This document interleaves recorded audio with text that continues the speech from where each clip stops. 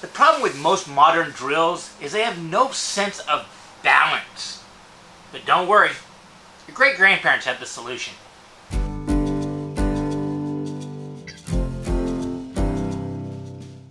There is nothing natural about drilling with a gun, especially a gun that has a lot of weight in the handle. I mean, you're trying to push force in, but your vector is more angling. I mean, this is an ergonomic nightmare when you think about it.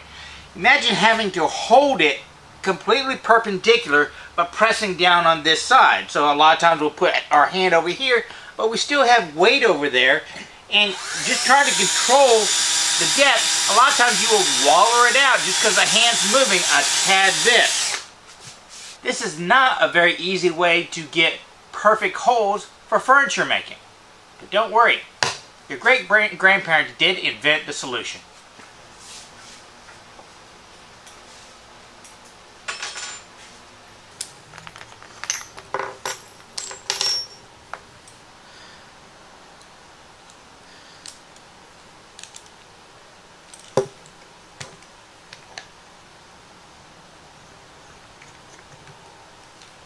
Now, most of y'all would just look at this as just an old egg beater, but you need to understand they have spent more time refining this design than we have spent refining this design. They use these for 200-300 years, and this, made in the early 20th century, is the pinnacle of that design. And you can find them out on the market fairly inexpensively, and they're very easy to restore. Let's talk about some of the design features. Now, this little knob right here, yes, you can use it if you're drilling horizontally to hold it and register this in your body to stabilize it. Works very simple. But the sizing of these knobs was really important, because if you look at the design, if I bring the handle to the top, this is a lot longer than this one, but this is a little bit heavier. So it's going to find a balance point that just happens to be fairly perpendicular. You want to try that with this design?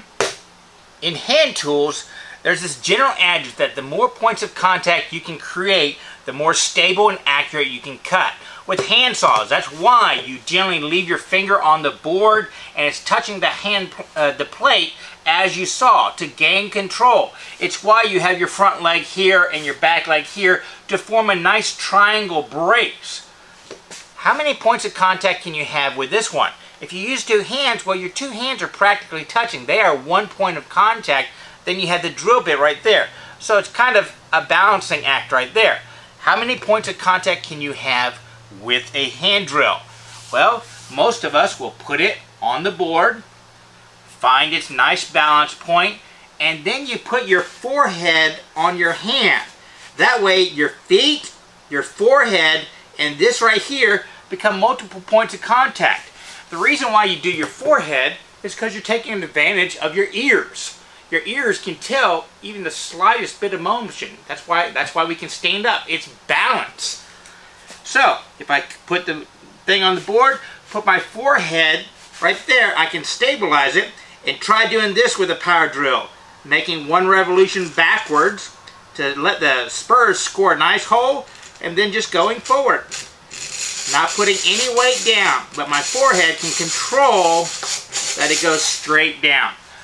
It's amazing with a little bit of practice how much more accurate you can get a hole with these old-timey egg beater bits. I suggest you pick one up and try it out.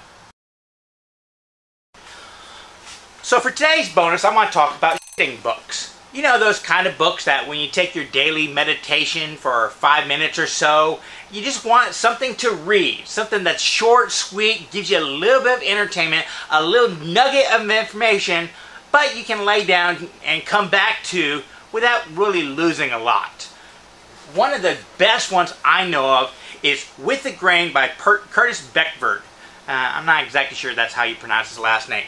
But this is a book that if you are new to woodworking, or even if you've been in it for a while, has a wealth of information. It talks all about trees for the craftsperson. And he has a huge amount of information on all the different species, so he can tell you all their characteristics from a craftsperson's point of view. Just all these. Now, they're all domestic species to the U.S., which I really like. Those of y'all in other countries, you know, it might be entertaining, educational. Some of them are cross, the information kind of transfers to what trees go in your area. And in the back, he does have a few chapters on harvesting trees and drying them. But it's all the different species that we use here in the States for furniture that makes this book so interesting. This is one of those resources that I go to back. I return to time and time again, even after all these years. And if you're just getting into woodworking, you don't quite know which species work, like how they work. Here's your resource. With the Grain from Curtis Beckvoort.